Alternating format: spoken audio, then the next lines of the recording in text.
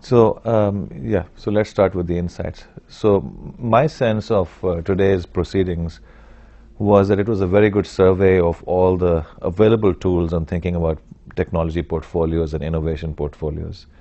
So for those who talk about the company as a set of technologies, today's proceedings kind of laid out a few different ways of thinking about it, starting with a product mapping and a technology mapping to an innovation portfolio of options, and then to an innovation tournament where you put the ideas together and then map them onto different levels of uncertainty. So I think there were three main tools that we had. And then we also heard from the last speaker, who was a venture capitalist, who was essentially saying that for his decision making, he felt that he had to take each venture on its own merits and not worry so much about the portfolio.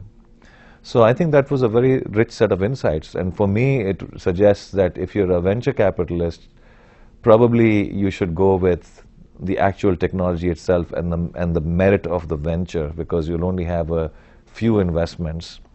And he was saying that if he has 30 investments, he's reasonably hedged. So that's one sort of category of insights. If you're running a large corporation, then you need to decide how to allocate resources. So you're going to have to then think about which technologies are more promising and why. And I think in that sense, the real options idea of looking at some options that are relatively close to home in technology and in market, and some options that are further from home, and a kind of a mix of those is sort of a second insight. And then the third insight, where there was a lot of debate, was that for those that are in brand new markets and brand new technologies, maybe firms have to be very cautious. And this is where I think we connected with the previous conference and said that in those kinds of investments, you should probably have an ecosystem of partners so that you can actually work with a set of collaborators. And as the uncertainty begins to resolve, then you decide what you want to own and where you want to invest. So I think those were the main insights.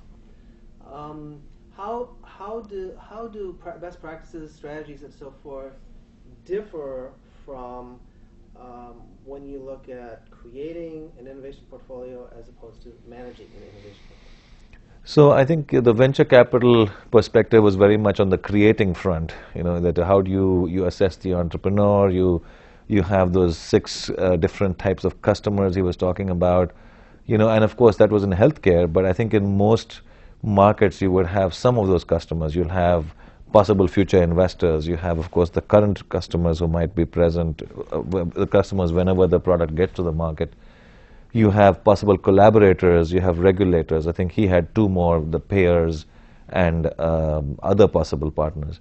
So I think in selecting innovations, I would say that what matters most is the venture itself and how robust it is, and some of that has to do with the entrepreneur himself or herself.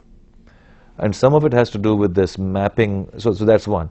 The other insight that we got was if you map the technologies that are underlying the business, you might see sources of technologies in other people's firms, portfolios. It could be outsiders or industry incumbents, and then you can source them. So that's the selecting part. We have two ideas on selecting.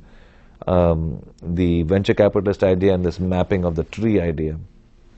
And then when it comes to managing, I think what we learned was that you have to make sure you have a balanced portfolio. You cannot just have all products and technologies close to home.